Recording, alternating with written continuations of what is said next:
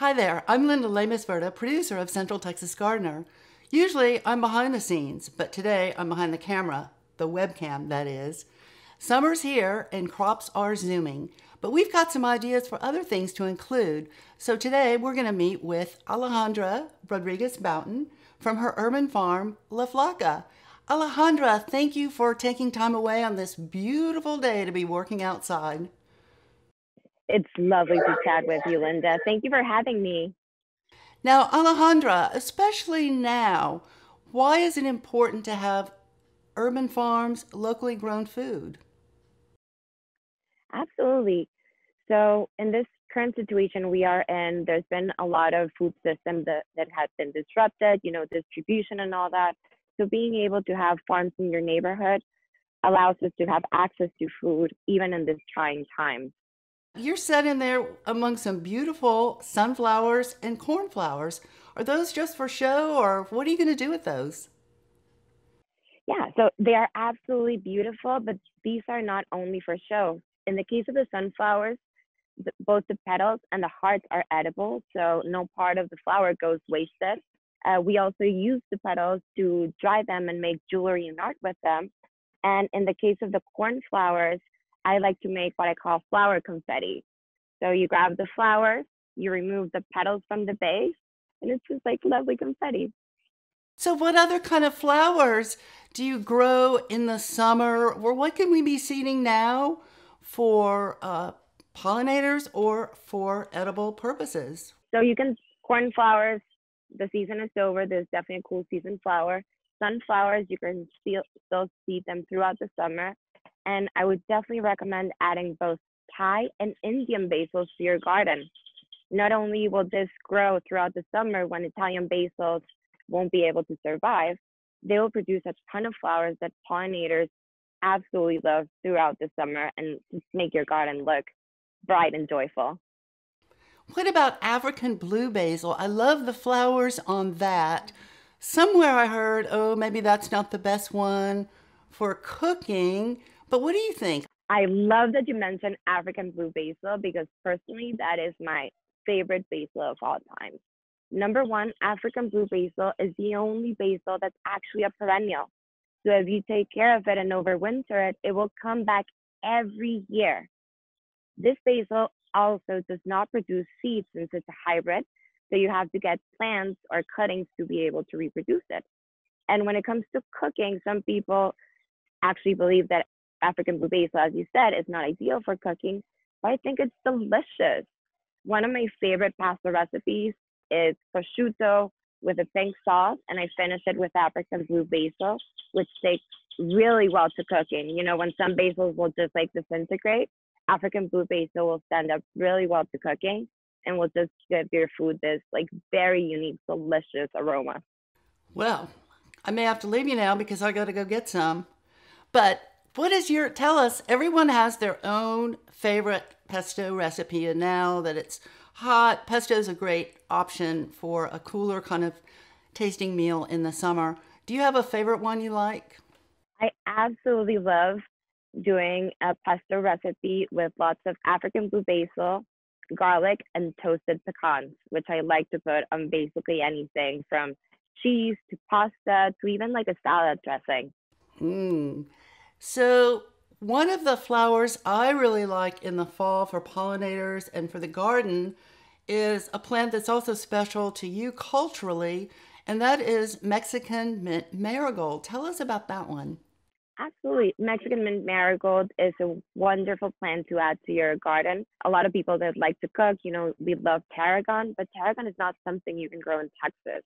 Whereas mint marigold is a perennial that will grow absolutely fantastic here in Central Texas, and you'll have that beautiful tarragon-like anise-like flavor that you can add to cheese, butter, fish. It's just wonderful in cooking.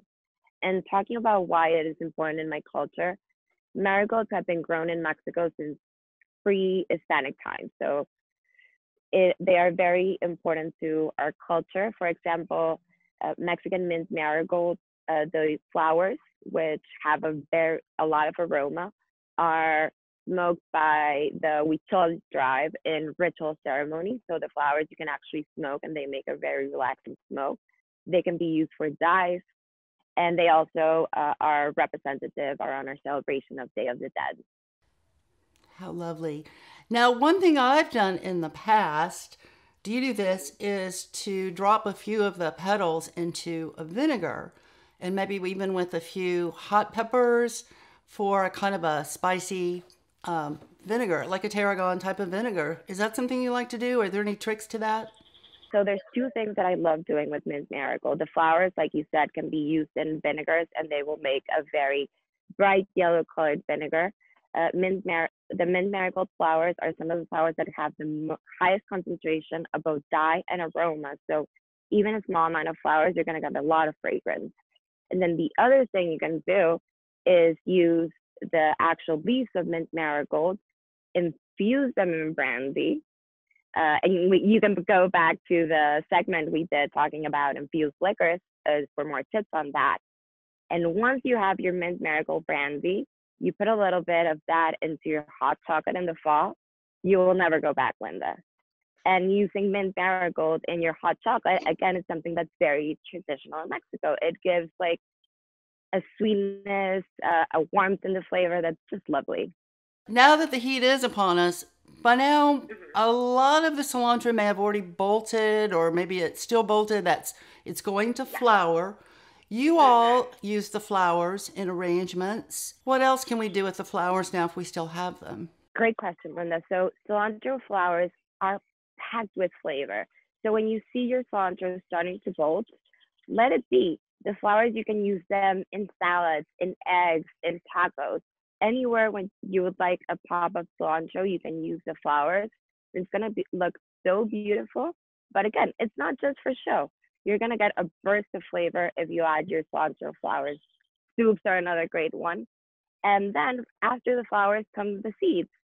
The seeds, you can harvest them green when they're still green, and you can pickle them or make a vinegar with them, which is wonderful for both dressings and drinks if you like Bloody Marys, for example.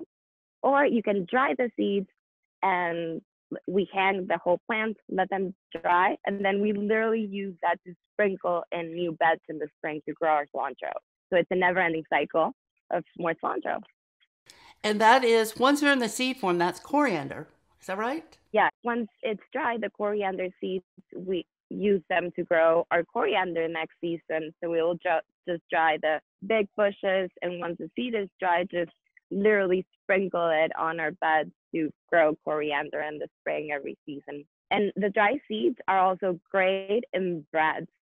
So the coriander seeds, you can put them in your breads, and it will just be a lovely flavor to add a little extra something. Now, I know you make a lot of spice rubs or herbal spice, concoctions. What are some things that you might use for that? So we have a full line of salts that is meant to reflect what's growing on our farm and some of our favorite ingredients. We have from our spicy salt, which comes out in the summer, incorporating some of our favorite peppers, which is spicy but not too spicy. Our newest salt, which is called taco, and I feel really proud of it. It is packed with cilantro and charred onions. So any Mexican preparation from salsa, tacos, anything Mexican, it is really going to give like a really nice rich flavor to your dishes. We have a green curry inspired one that's packed with basil and lemon verbena and garlic sauce that is just fantastic with any veggie dish. And our humo salt, which is our smoky salt packed with smoked tomatoes and peppers, that is just excellent for briskets and any barbecue you're doing. Ooh, that sounds great. Now, getting back to the cilantro, so then it'll bolt and it'll die, Yeah. but we don't have to give up that taste for the summer for salsas and recipes. We can grow Vietnamese coriander. And you've said before, some people prefer this if they don't like the taste of cilantro. Absolutely. So in the summer, as we all know, you can't really grow cilantro in Texas. So you have two options. The two coriander berries that we grow at the farm is, as you mentioned, Vietnamese coriander, which is originally from Southeast Asia. grows really well through the summer. It grows similar to mint, so it's a perennial, and it doesn't have that what some people call like soapy aftertaste. Vietnamese coriander won't have that. It has a different, a, still a coriander flavor, but a very distinct note. So if you don't like cilantro, maybe Vietnamese coriander is for you. And the other one, which is an annual that grows fantastic throughout the summer, and it's originally from Mexico, it's papalo. Papalo is super simple to grow from seed. It grows like a weed once it gets in the summer, and it sells seeds very readily. You can buy the seed from any of your regular purveyors, Johnny's, Paper Creek, Seed Savers Exchange. But yeah, it's a fantastic herb originally from Mexico, and you can grow it all throughout the summer. It has some beautiful round shaped leaves that we usually use, for example, in fish dishes. So you'll use like a couple of leaves of papalo, put it in your fish, steam it, and once you open it, it's like just a little explosion of aroma. And does it return in the winter? I mean, does it return after winter? So it will die the moment it starts getting colder. So that moment in the fall when it's like, oh, we're finally getting into fall. Papalo will call it quits, will go into seed, it will spread out, and it will come back next summer. Their seeds spread very similar to dandelions, where it's just like lows everywhere. So that's the other thing. If you don't want papalo anywhere in your garden, maybe cut off the seed heads before they spread everywhere. There's another one you like, and that is sorrel. And so I didn't know that we could grow sorrel here. Tell us, how do you do it, and what does it taste like? I love sorrel. It is one of my favorite greens. It is super nutritious, slightly tangy. It has really tender leaves. And yeah, and it's also a perennial. The way we grow it is we seed it out every fall once the temperatures start getting cooler. You will be able to get a small harvest in the winter. Then it will basically stop growing. In the spring, you'll be able to get a big harvest. In the summer, it will look super sad. It wilted. It will go into seed. You just let it be. Make sure you water it so it doesn't die. And then again in the fall, you'll get another harvest. An important thing is you have to be patient. So again, since it's a perennial, it won't grow as fast as other greens. But if you take care of it, in a year or two, you're going to have bushes of sorrel that pretty much take care of themselves. So it is worth the effort of setting up a patch of sorrel. It will come back every year, and it is a great green to add to your mix. It is getting hot, but we can still plant peppers. Is that right? Absolutely. We are still in the window where you can plant peppers and you'll be able to get a harvest before cold weather strikes. So yeah, we're coming at the tail end of when we should plant peppers, but definitely since it's been a milder year, you can still get away with it. And so what are some of the favorite ones that you like to grow? One pepper that I love recommending to everybody because everybody that I recommended this pepper likes it. I feel it's a people pleaser. Lemon drop peppers. So lemon drop peppers are from the ají family. They are about like 4-inch long. They mature to bright yellow. They have spiciness similar to a serrano, but a very fruity flavor. So you can eat them raw. You can dry them and use the powder like a spice mix. You can use them in salsas, ceviches. It's an incredibly versatile pepper, and it's very, very productive. So once you have a lemon drop pepper established, you are going to get enough to share with your neighbors, with your friends. So it's a pepper that's not hard to grow, and the reward is amazing. What do you think about mulch for the garden? Is there a favorite one that you recommend to home gardeners? I love that you mentioned mulch. Again, we are going into the summer, and it's really important not to leave your soil bare. Exposed soil will be killed in the sun and really hot weather. So if you cover your soil with mulch, you're protecting your soil, you're increasing the temperature regulation and moisture retention of your soil, which is great. And eventually the mulch will break down and form part of the nutrients into your soil. At our farm, we add mulch every spring and every fall to protect our soil, and you can really, really see the payoff. And we have to water less, our soil is healthier, our plants grow longer through the summer since, again, the roots are able to stay cool. And mulch, we get it from Austin Wood Recycles, which is a great local company that, you know, all the trees that the city cuts or whatever, they go into Austin Wood Recycles, they mulch it, they let it partially compost. So we get partially composted hardwood mulch. So since it's partially composted, it's already starting to break down. So it will compost into your soil really nicely. Speaking of heat and compost, why should we compost then every new season as well? In the garden, everything starts with the soil. You are seeing plants that are stressed out, you are seeing too many pests. All these problems can usually boil down to your soil. So if you make sure to add compost every season or every time you're growing, you're making sure that you're putting more into the soil than what you're taking. If you start taking more from your soil than what you're putting into, you're going to see it deteriorate every season, which you don't want as a gardener. As a gardener, I believe you should every season invest in soil. It's going to be worth it. I remember our first season in the farm, the amount of pests, the amount of weeds, and slowly, season by season, by taking care of our soil, we see pest pressure go down, we see healthier plants. It's just, we have to do less work by slowly investing in our soil. Wonderful advice. That is the first starting point for any gardener. And it's the shortcut that a lot of us, you know, we say, oh, let me just go plant something. We don't think about the soil, and then we have these problems.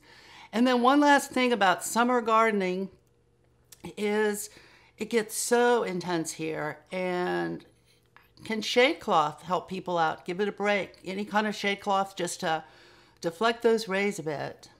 If you really want to garden through the summer and you love being outside, I would really recommend investing in some shade cloth. Shade cloth, you can buy it from online, and there's different percentages of it depending on what you're growing and how much protection from the sun. So you can have like a 30% that will give you like a mild protection if you're doing something like peppers and tomatoes. Whereas if you're doing flowers, you probably want to do something that's a lot more reflective. At our farm, we use in our shade house for the summer, it's called aluminate, which is covered in like kind of a very reflective material. And even in the middle of August, the moment you step into the shade house, you immediately feel it. It is the amount of radiation that it just reflects off. It is so noticeable. So that's how we're able to grow our flowers throughout the summer. So we have a shade house where we have like, it's our Noah's Ark, where we have like one of each to make sure that they survive through the season. Well, this is such great information for us, Alejandra. Now I want to race out and start composting and planting. Tell us, give us your website so people can kind of keep up with what's going on with Urban Farm. Things have been kind of different these days, and I know people want to stay in touch with you. Absolutely. You can stay in touch with us by following us on Instagram, Facebook, at La Flaca ATX. You can also go through our website, laflacaatx.com, where you can buy all our salts. You can subscribe to our newsletter. We send out every month with what's going on at the farm, planting tips, maybe like a free shipping coupon. So yeah, go to our website, go through our social media, send us an email. We love answering your questions and connecting with you. Well, thank you very much. And thank you all for joining us today. You can also get more resources at centraltexasgardener.org. And of course, watch Alejandra's segments about liqueurs and edible flowers. And please stay with us. You can subscribe to our newsletter too to keep up in touch with CTG. So thank you again, Alejandra. Let's go out and start planting something. Let's get at it, Linda. Great talking to you. Thank you so much for having me.